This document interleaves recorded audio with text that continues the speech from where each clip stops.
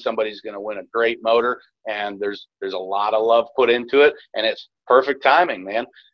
'Tis the season for some nitrous.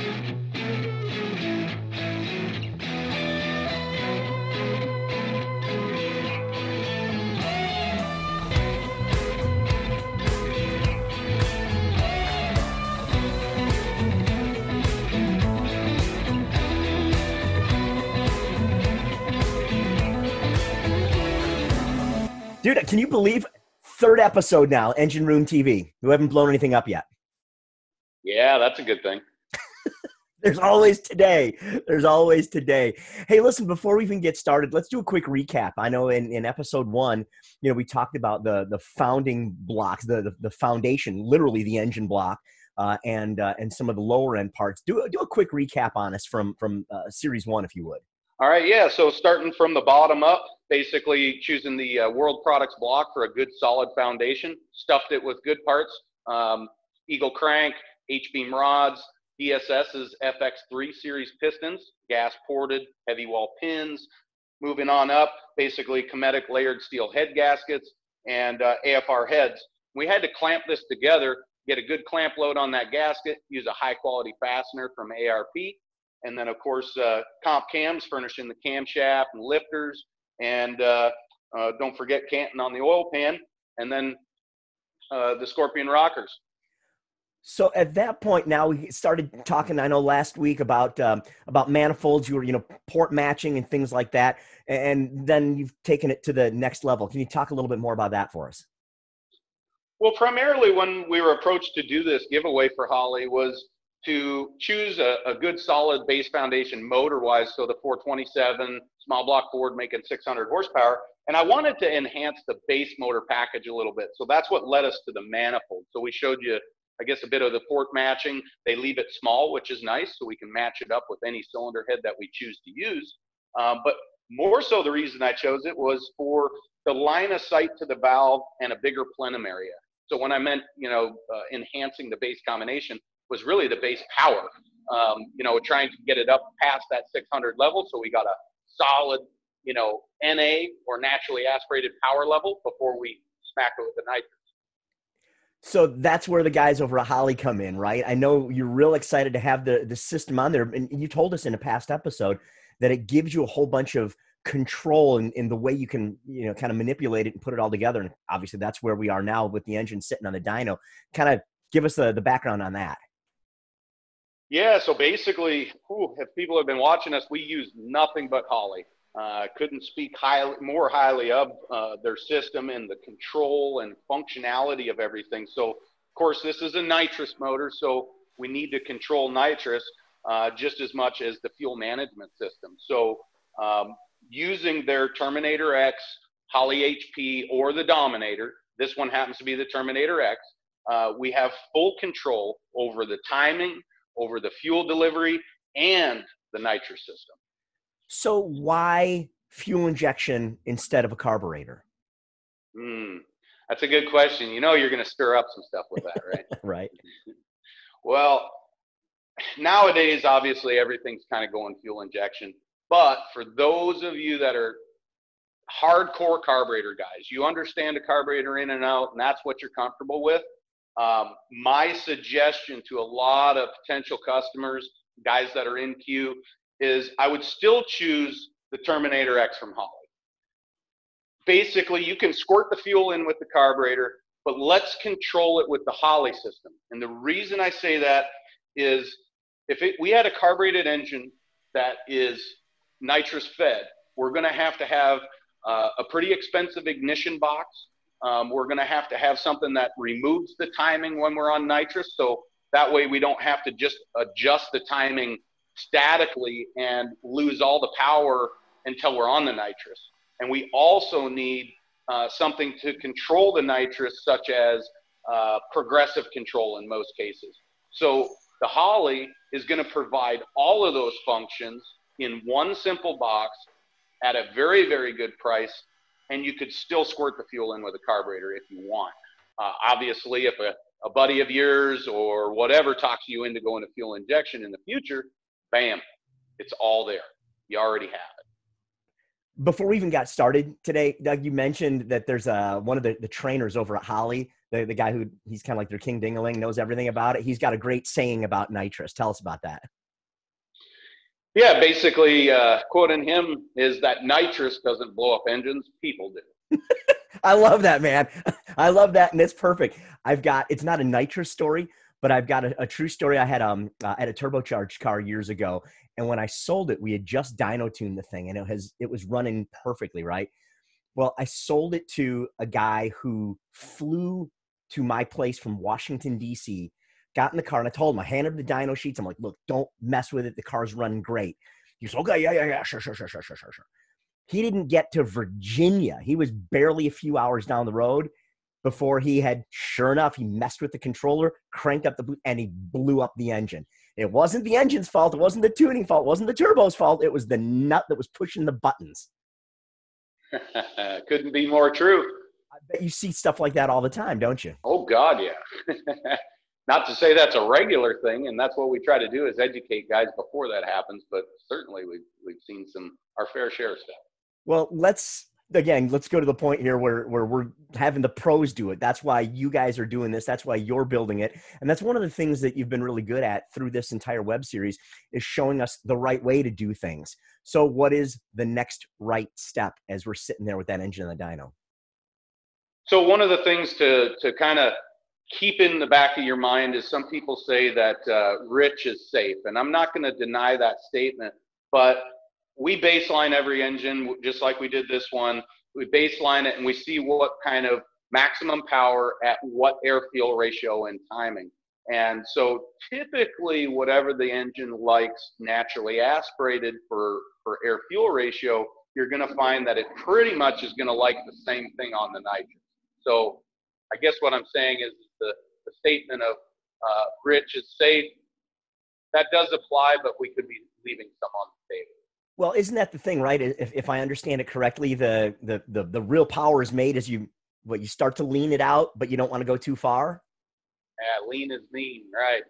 But that being said, when it's too rich, what can happen is if you get a certain amount of nitrous caught between the rings, your top and first and second ring, and there's some fuel in there, if it ignites in there, you could have this situation where you're overly rich because you think it's safe, but that fuel got in between the rings with a little bit of the nitrous, and boom. If it ignites in there, that's how you lift the ring lanes off the piston. So that's why I kind of say that rich isn't always necessarily the safest thing. So the other day you got a baseline on this thing, and how did it do? Great, actually. So that manifold with a small port matching that you guys seen, this is a tried and proven combination for us at 600 horsepower. And this thing belted out about 630 to 635 horsepower with the addition of the Holley manifold before we ever even sprayed it. So very, very happy with that outcome. So really, truthfully, it's not about the end number. It's about tuning. It's about getting a baseline, and then you tune from there. Right. Really, to figure out what's safe. The engine dyno gives you the ability to basically fine-tune that combination versus being on a chassis dyno, for instance. Not that you can't there. Chassis dyno is a great tool as well. But if you're going to do some steady state testing, only certain chassis dynos will allow you to do that. So we could actually say purposely put this engine in detonation to know what is the peak amount of timing we can run, things of that nature, and your throttle handle can be pulled back almost immediately, whereas most chassis dynos, you got to make a whole run. So if you add a degree or two of timing, it may be a degree or two too much, but you won't know until the pull is complete. So we're going to light this candle or what? Yeah, absolutely. So what we'll do is we'll go in there, we'll basically do a baseline hit, naturally aspirated, and then we can go ahead and make a nitrous pull for you as well.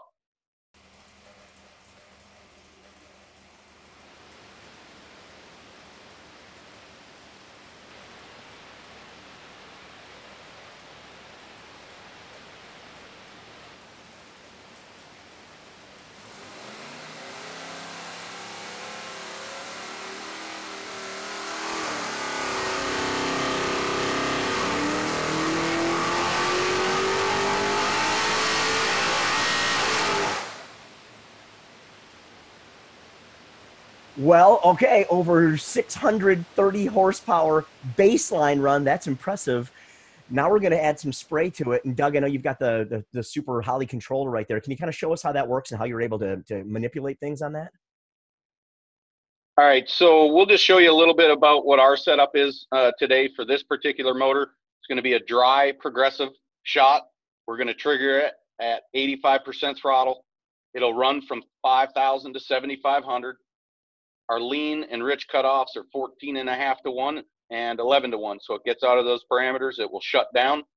And then one of the cool things that we don't, we're not using in the dyno here is this pedaling control. So this would be like no pedal control whatsoever, or we have a paused enabled or programmable reset. So this pause enable, if we were to come down here and look at our progressive control, as we're running up in the nitrous, if we break the tires loose, say right here, when we get back in the throttle, do we want it to come back on hard and run out, or do we want it to reset down here? So that's kind of a really neat feature.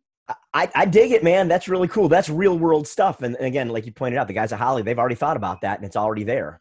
It's really safe as well. Like it's a safety thing. So you can get not only the car fast and grip the track, but you don't, lose control of it. So, we're going to keep it safe on timing here. We're going to pull 4 degrees to start with and end up with a full 9 degrees pulled out of our base timing.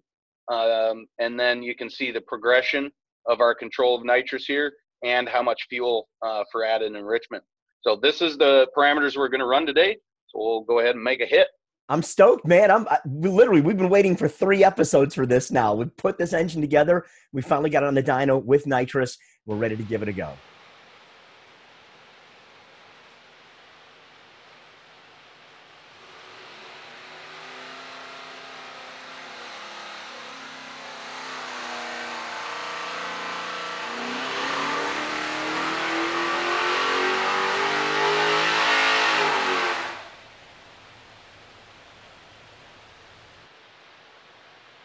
That is awesome. We didn't blow it up.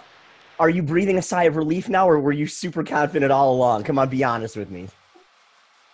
Every time you get behind the button or a heavy, high horsepower piece, yeah, you pucker up a little bit. Have you ever done one? You ever blown one up? It really sucks to blow one up, but what really sucks more is the cleanup. Yeah, I imagine a ventilated block and all the associated fluids and pieces go everywhere, huh? What a mess. Oh, yeah. Obviously, we're about to give this engine away, Doug. Now that we know this thing works, it kind of sounds crazy, but how did this thing even come together in the first place? I mean, you guys just, you and the Holley guys sitting around over a beverage and, write a note down on a napkin or something? Pretty close. It all kind of came about. We've been doing a lot of giveaways with them and working with them very, very closely. So I was actually on business down in Daytona and was speaking with one of the Holley reps and said, what do we want to do for the next giveaway? And I was just thinking Fords, let's push the Ford product. And we got a solid 600 motor, so let's spray it with 400 shot and make 1,000. And well, that's kind of how it all started, I guess. So here we are. That's awesome, man. I mean, obviously the guys at Holley are thrilled by this one, and we want you to win this engine. If you have not done it yet, get yourself signed up. Your time is running out. It's holley.com/win. All right. So holley.com/win. That's all you need to do. Click on over there, get yourself in the running. And as you have seen, this thing is making a gob ton of power. It's been put together with all the right parts. The right guys have been doing all the work on this thing, and it is ready to go into your project car. But you've got to get yourself in to win it. All right. Again, holley.com/win. Doug, before we get you out of here, can you tell us about the guys really quick? I mean, any shout outs to the guys in the shop there that helped put this all together? It takes a great group of individuals, smart individuals to do this, and it takes great companies. So can't thank the companies enough that got on board: World Products, Eagle, DSS, ARP, Comp Cams, Scorpion, AFR, and of course, Holley. I can't push their product enough. Phenomenal programming, phenomenal EFI systems, and just an overall great company to deal with. So once again, somebody's going to win a great motor, and there's a lot of love put into it, and it's perfect timing, man. 'Tis the season for some nitrous. Right on. Absolutely. Well, Santa Horsepower is hooking you guys up again. Holley.com/win. Holley.com/win. And this engine valued at almost $21,000 can be yours. Thanks to everybody for being a part of it. Thanks to, again, the guys over at Prestige Motorsports. And thanks to you for tuning in to Engine Room TV.